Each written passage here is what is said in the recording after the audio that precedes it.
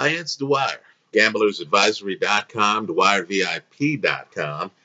It is Friday, September the 28th, 2018. Let's talk about NFL football picks for week 4 of the 2018 season. But first, remember, the opinion you should follow should be your own. Just consider this video to be a second opinion from a complete stranger online. Today I have 2-point spread picks and then 3 plays that I like on a money line. Let's start with the point spread plays. I like the Philadelphia Eagles on the road, laying 3 points against the Tennessee Titans. Right? Leonard Fournette, banged up hamstring. I'm not sure how effective he's going to be. You know, the Eagles, quite frankly, remain one of the most talented teams in the National Football League. I think Carson Wentz, after shaking off some rust last week, is going to start to get his confidence back. I think Tennessee's in such disarray that Rashard Matthews asked for a trade and got a trade. Right? I think the Eagles bounce back here. I think they cover the 3 points. Next, I like the New York Giants, right? New coach, an offensive system. Understand, Pat Shurmur last year was with Case Keenum, right? He lifted Case to new levels.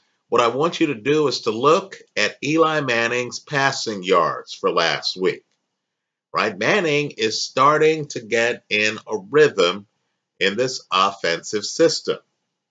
Let's face it, too.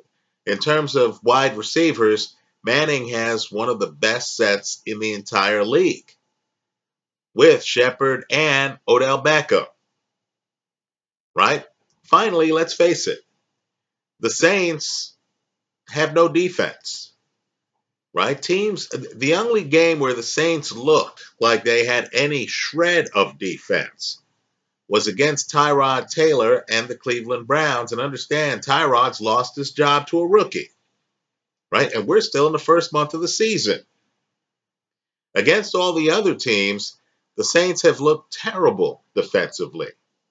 So here, I'm getting a field goal and a hook with the Giants at home.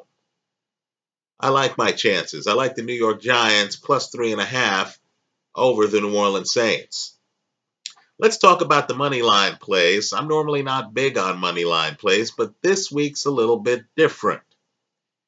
You have a rookie quarterback on the road going up against one of the league's best defenses, one of the league's best secondaries. And this rookie quarterback was known in college for throwing picks. I like the Jacksonville Jaguars on a money line, a minus 370 over Sam Darnold and the New York Jets. Next, you know, the Patriots looked bad last week, didn't they?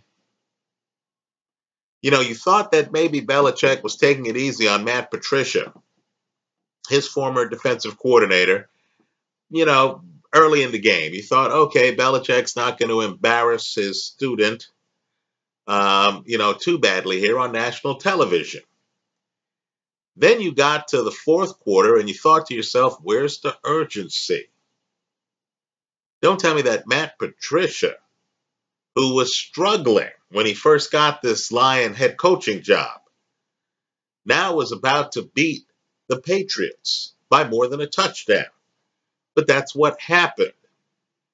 Well, let me just say, just like you saw the Vikings yesterday bounce back from their loss to the Bills, right? Unforgivable loss, but they looked good against the Rams. Didn't win the game, but offensively they looked good. I'm expecting the New England Patriots to bounce back from the beating they took. That's what it was at the hands of the Detroit Lions. Patriots are now coming home. They're playing a team they know, divisional rival who they see twice every year. I'm not that big a believer in Ryan Tannehill. I like the Patriots at a minus 290 at home over the Miami Dolphins. Let me point out, too, when you're getting the Patriots after a loss.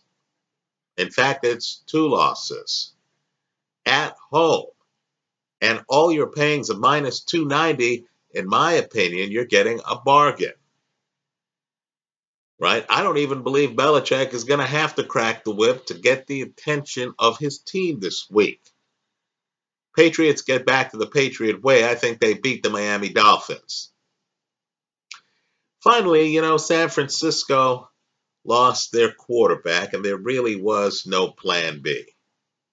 This is a Kyle Shanahan offense, right? Think Matt Ryan. A lot of demands are placed on the quarterback in this offense.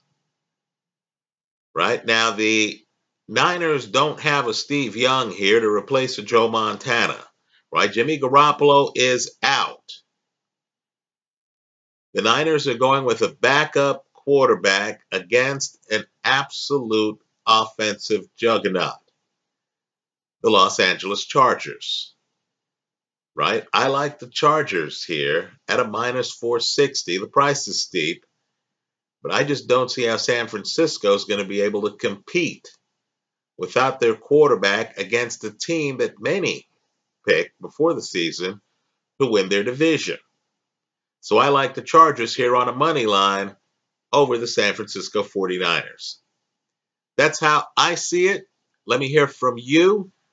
If there's an angle on a game that you feel gamblers need to know about, if there's information you have about an injury or some other information that might shed light on who's going to win any of these games, then I hope you share that with fellow gamblers here in the comment section to this video on YouTube.